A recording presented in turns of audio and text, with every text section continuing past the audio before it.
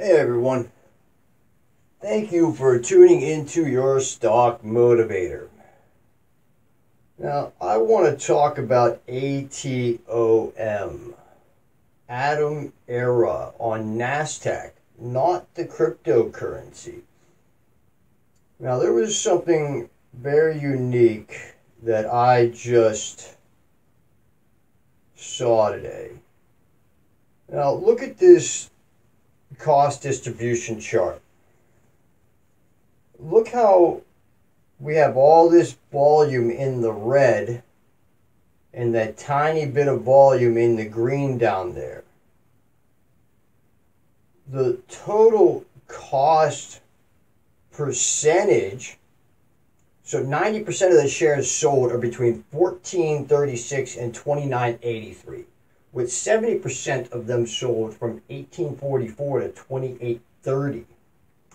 Therefore, the other 10% are basically below $12.50 and above $30. But what this chart is telling me is that stocks move with the path of least resistance in terms of volume. And if Atomera breaks that 1558 mark, it's very likely to shoot up to the 1852 to 2147 because of that gap in volume. And if it doesn't break that 1558, then it is most likely to shoot back down to 1263 and consolidate around there before attempting to breach that gap again. And right now, with Atom being at 1446, I mean, it was up 4% today with 60-cent gain.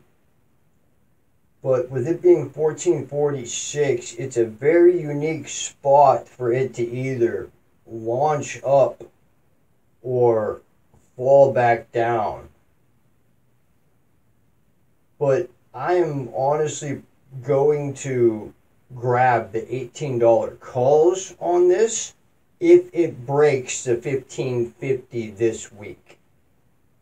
Otherwise, I'm going to grab the $15 puts on it when it hits its high mark. And it could even shoot up to $17 because it's right there in the center of that volume before it falls back down to the 1446 mark because it just doesn't have enough volume to break through.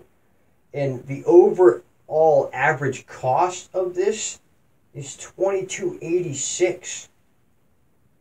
With it currently being $14.46, that just makes it a high probability of it going back to the average cost around $21 or $22 or $23. That's just how the volume helps to move a stock. Now, I'm not even going to talk about the chart analysis on that. I just want to talk about the volume because there's plenty of different ways to trade.